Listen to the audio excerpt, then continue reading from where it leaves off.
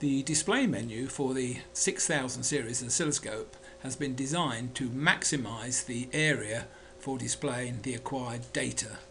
But as described in this section, it is still possible to customize the display system for a particular acquisition of data. So at the moment this is the default display, and we can see channel 1 displayed in the main panel. The first customization we can do is to change the color for any particular channel, and this menu is available in the Tools menu under Preferences, where we can set up the color options. So this is the default color for channel 1, which is blue, but we can customize it to any chosen color. So for example, we could choose mauve and apply the change and then display that channel in any particular color.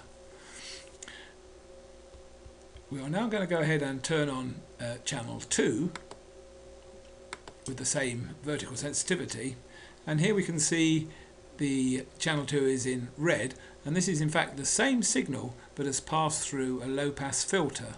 So on channel 1 we can see more high frequency content in the data, and this has been filtered out in the channel 2. So this is an overlay display and is very useful for comparing two channels. But it is possible to separate the channels on the display in the Views menu by selecting Auto Arrange, and this provides an offset so we can separately display each channel. To reset the channels, we can select the Reset option and then provide the overlay display as originally displayed. Another way of displaying these two channels is to use two separate display panels, and these are available by producing a right mouse click in the main menu and Add View, and we're going to add a second scope display. So we now have two YT displays of the channel A and channel B data, and we can further customize it by selecting which channels are displayed in each panel. This is available in the Channels menu, and we can unselect channel B in the upper panel and then unselect channel A in the lower panel. So now we have the channel A in the upper panel and just channel B in the lower panel. And we can further rename the panels. So again, we can do a right mouse click and select Rename. So rather than the default Scope 1 name, I can call this Unfiltered. And similarly, I'll rename the lower panel Filtered.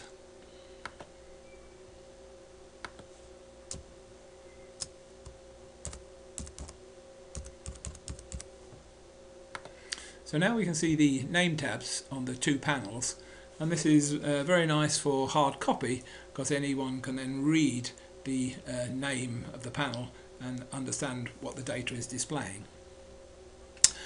A further panel can be displayed by doing a right mouse click and add, for example, an XY display. So now we have a third display, and this is showing the relative amplitude of channel 1 versus channel 2. To add a fourth display, you can do a right mouse click and add, and for example we could do a spectrum display. So now we have four panels. We've got the original input channels, the XY display, and now a spectrum display. It is possible to resize any one of the chosen panels. You might want to look in more detail at the frequency spectrum, and we can pick up and drag the edges of the display panel. So we can produce a much larger display, say for the FFT. So now we can look in more detail here, and we can see the original channel has got some more high frequency content, and the red, the channel 2, the filtered version, now has reduced those harmonics. The original display again can be reset by selecting Reset Views menu, and this puts it back to the four original display menus.